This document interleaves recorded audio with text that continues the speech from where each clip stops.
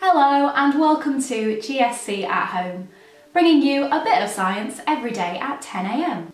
My name is Natalie and today I want to talk about galaxies, what galaxies are, the different types of galaxies, and how you can help science by classifying real galaxies from home. So what are galaxies? Galaxies are systems in space bound by gravity that contain things like stars, dust and gas. Our galaxy is called the Milky Way, and that is where we live. Scientists thought for a really long time that the Milky Way was the only galaxy out there, that we live in what we call an island universe. But in the 1920s, Edwin Hubble and some more astronomers discovered that the universe was a lot bigger than we had previously thought, and that other galaxies were out there as well. Galaxies that come in all different shapes and sizes. And by looking at the shapes of different galaxies, we can tell a lot about them. In fact, they can even change shape over time as well. Hubble classified galaxies into 3 different types of shapes, and we still use those to classify galaxies today. The first type of galaxies are spiral galaxies, and these are probably the ones that we're most familiar with because our Milky Way is a spiral galaxy. Spiral galaxies usually have a larger part at the centre called the galactic bulge. This is where there's a supermassive black hole that the galaxy orbits around, and lots of high-mass exploding stars. Spiral galaxies also have a galactic disk. This is a flatter part that the spiral arms reach out into.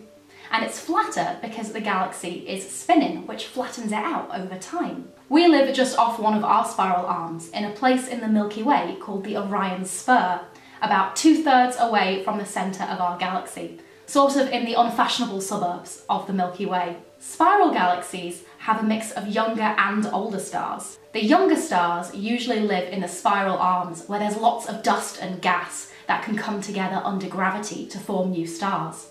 And the older stars usually live in the centre, in the galactic bulge. When we look out into space, we see lots of different spiral galaxies.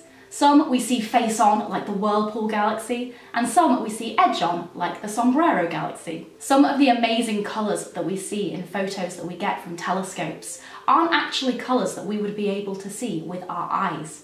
They're added by scientists to show different types of light that we can't see, that the telescopes can. Spiral galaxies can then be further classified into 2 different types, spiral and barred spiral.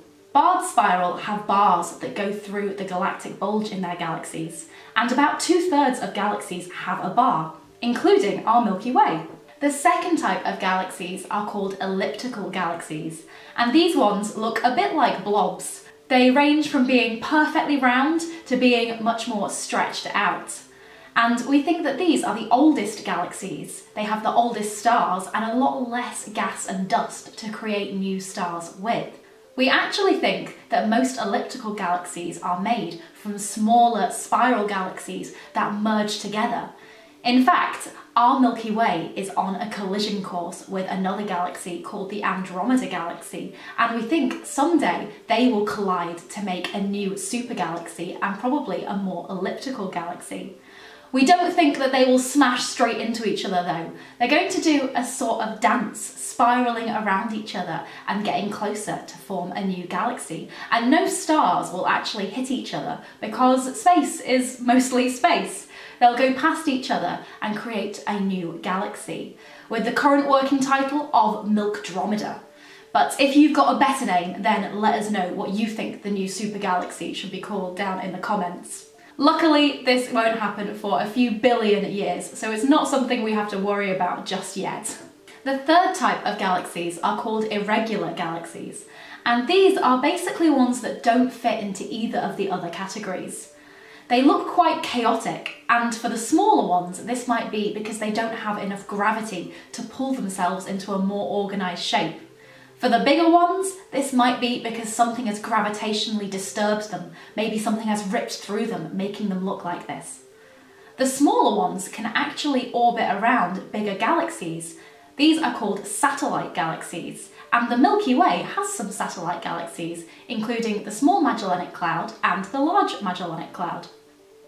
So now we can identify different galaxies, it's time to classify some for ourselves. There are lots of galaxies out there, at least 1 trillion in our observable universe, and scientists are finding new ones all the time.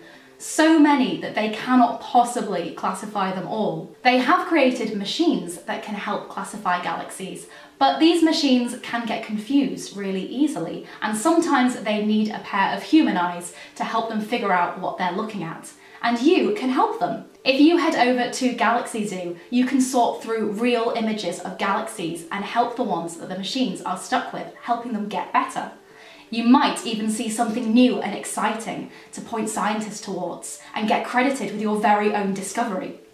I will leave the link to Galaxy Zoo down in the description, and have fun galaxy hunting. Thank you so much for joining us at GSC at Home, and we will see you tomorrow at 10 AM.